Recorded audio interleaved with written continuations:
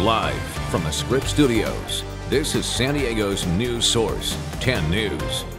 Welcome back to 10 News. I'm Steve Atkinson. And I'm Kimberly Hunt. We start today with breaking news from the East County, where firefighters are battling an out-of-control brush fire. For the latest, let's get right to our reporter live at the 10 News Experience.